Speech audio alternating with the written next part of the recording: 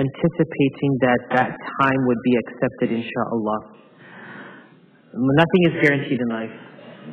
If everything was guaranteed, then we're not living on earth, we're living in heaven. So, these final ajza of the Quran will continue to drive home a holistic message that by now, after the groundwork and the framework is complete, we have to take into consideration.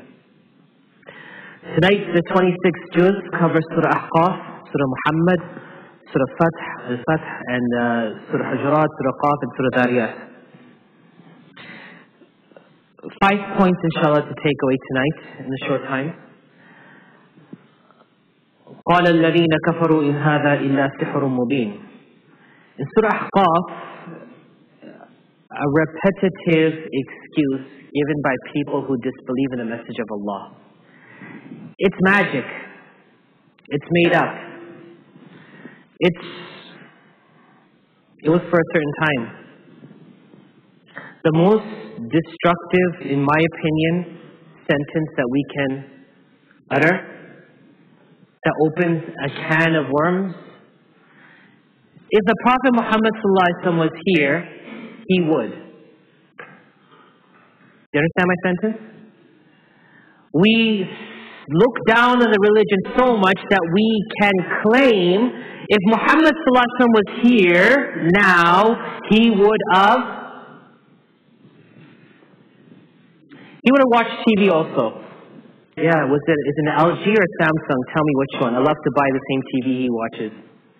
Yeah, he would have done that also. If Muhammad ﷺ was here, he would have wore clothing like this. Who are we? Who are we to talk like this? It is dangerous. It mimics exactly what Allah says in the Quran. In hada illa sihr mubin. It's only magic. It's okay. Let it go. What were the obstacles at that time? You were already plunged into misery. Quraysh were not having a good time. They were miserable people. Life in the area was miserable. And when something good came to them, what they're saying, we'd rather stay miserable. In hada illa sihr mubin. It's only magic. Live on in your misery. So my question tonight is, how more miserable do we need to get as an ummah and as a people before we embrace the truth? We know the truth. We believe in the truth. I'm not questioning anyone's Islam here. I'm saying, when will we embrace the truth? Because the one thing Allah points out is that when you have reservation to the word of Allah and the word of Muhammad Mustafa sallallahu alaihi wasallam, you haven't got there yet. And that's what Allah says in verse number 13. إِنَّ الَّذِينَ قَالُوا رَبُّنَا اللَّهُ ثُمَّ اسْتَقَامُوا فَلَا خَوْفٌ عَلَيْهِمْ وَلَا هُمْ يَحْزَنُونَ. The state that we want to obtain, the state of bliss, is like a pilot flying a plane full of passengers in turbulent air. You need to seek out that level. Is it 18? Is it 28? Is it 32? Is it 36,000? What is the level that you need to get to where you can find smooth air? Our planes are shaking violently right now. And we're like, we're just going to stay here.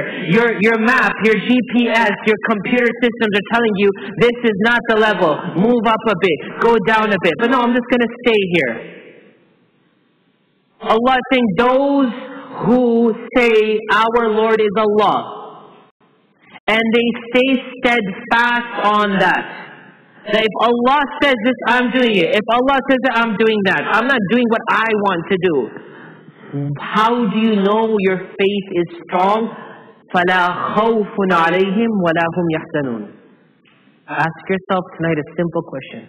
If I am to die right now, will I have a remorse? Will I have fear? Will I fear what's coming? Will I regret what happened behind? Will I worry about my family and my properties? Or am I fully content with what I did and I'm fully ready for Allah subhanahu wa ta'ala?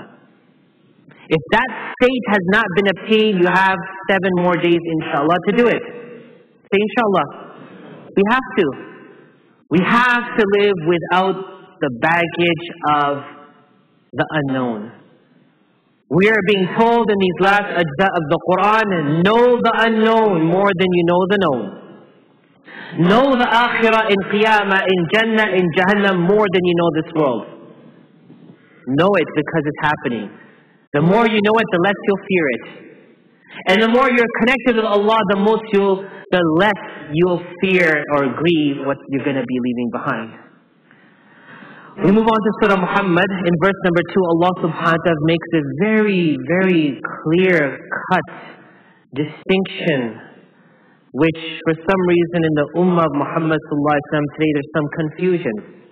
وَالَّذِينَ آمَنُوا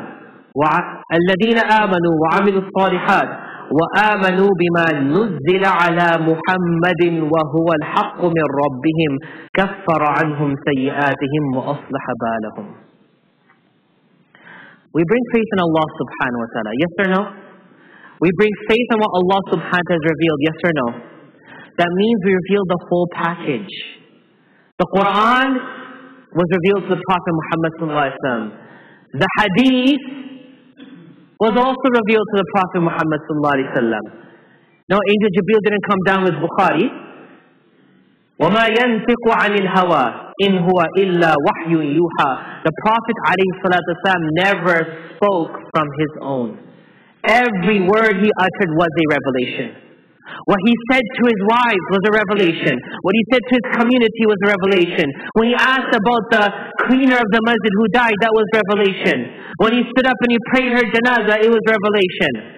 There were scribes who were writing the Quran, and there were scribes who were compiling the traditions of the Prophet Muhammad sallallahu alaihi wasallam. And when the Hadith compilation was raw, from there we extracted the seerah, from there we extracted fiqh. Everything came from the Hadith. The Quran was the nucleus of the revelation. The Quran and Hadith never got mixed up.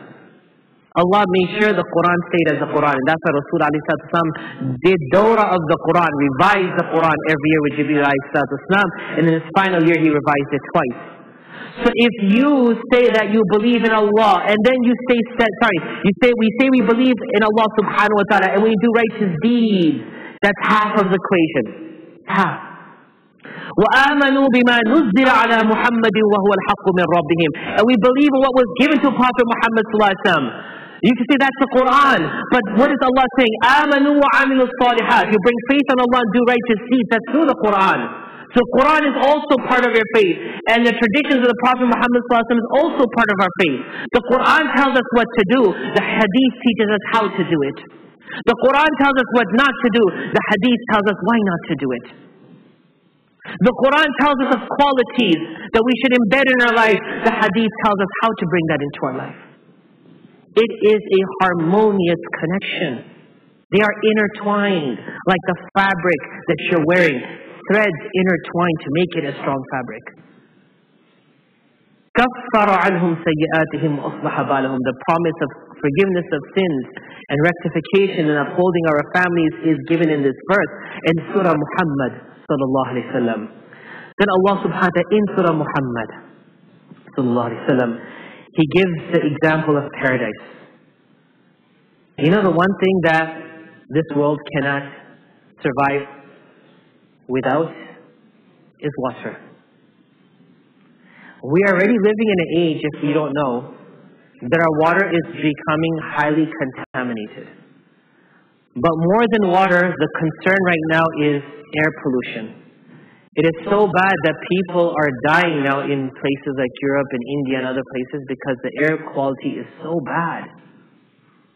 It's toxic, it's destructive, it's fatal. Water. No water, no Coke.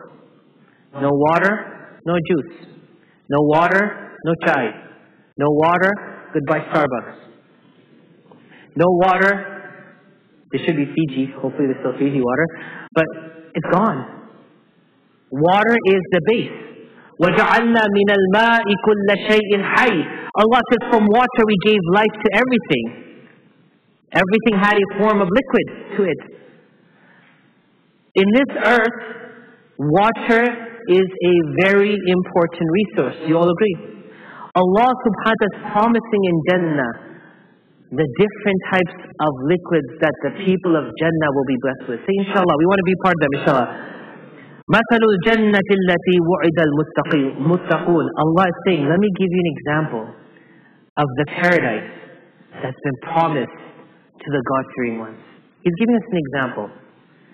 فِيهَا أَنْهَارٌ مِّن مَّاءٍ غَيْرِ آسٍ.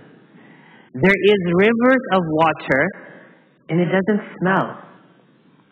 The smell of the water is gone. The taste of the water is pure. It's crisp. It's refreshing. The color of it is clear. وَأَنْهَارٌ مِّن لَبَنٍ لَمْ يَتَغَيَّرْ طَعْمُهُ. And rivers of milk that the taste doesn't go bad. The milk will be pure and it will continue to be pure. It's not going to go bad. If you want to know if God exists, if Allah exists, look at two creations that Allah points out in the Holy Quran. The honeybee that does so much work for us. The pollination and the production of honey. How is it possible? This is a creature from which Allah is divinely giving us this blessing of honey. You look at the cow. You follow the cow in its stomach. مِنْ بَيْنِ فَرْثٍ وَدَمٍ لَبَنًا خَالِصًا. Literally, you'll see blood and all of a sudden there's a conversion. It's white as milk. Where is that happening? Allah's doing it. If you cut open the teeth of a cow or the udder of a cow, you try to find milk, it's not there.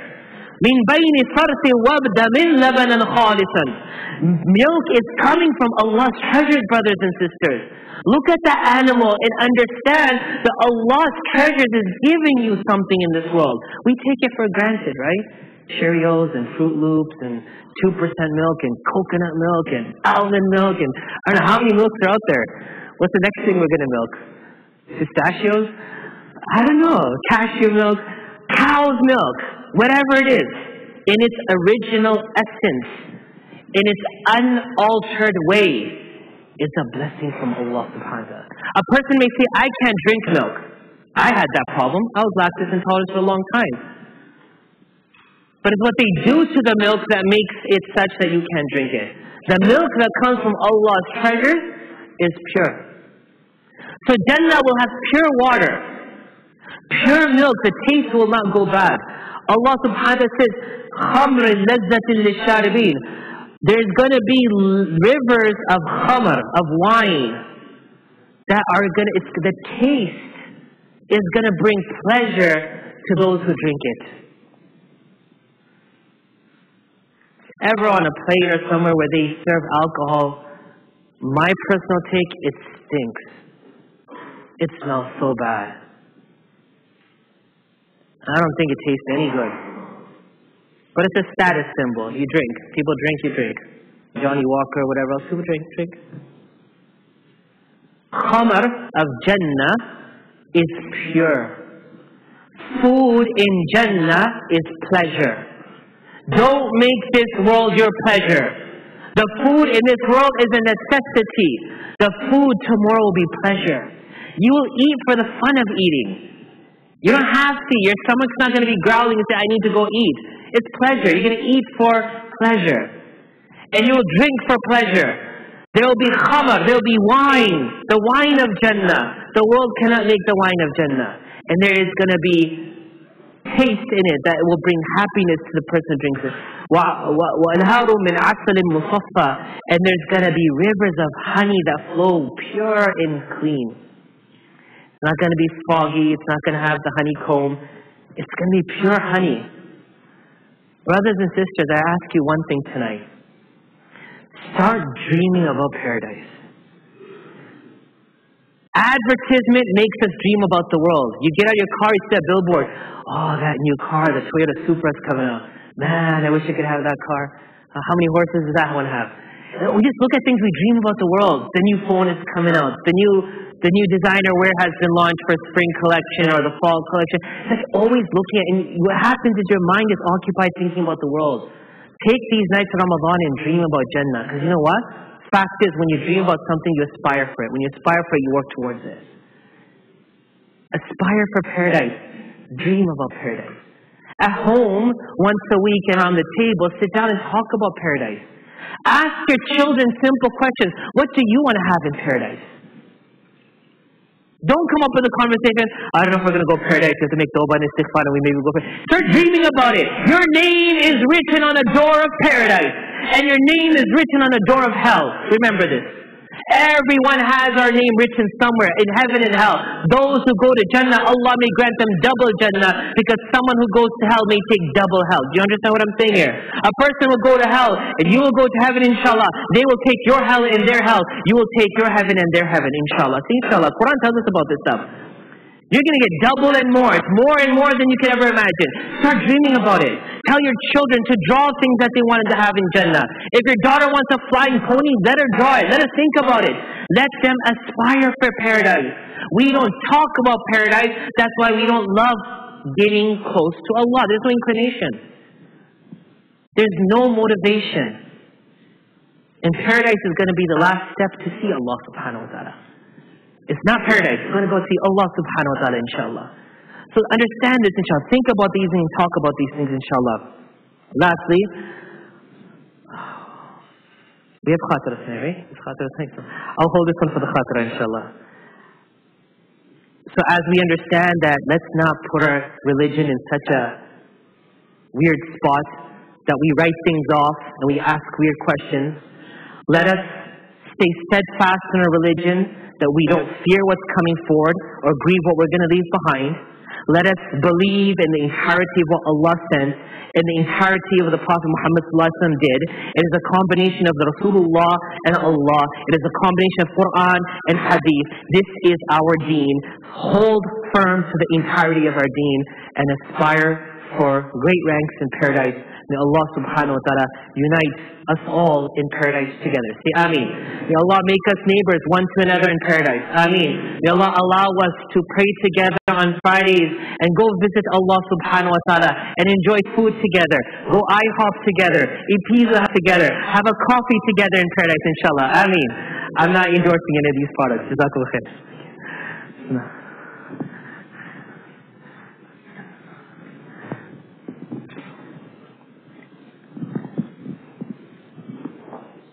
الله أكبر الله أكبر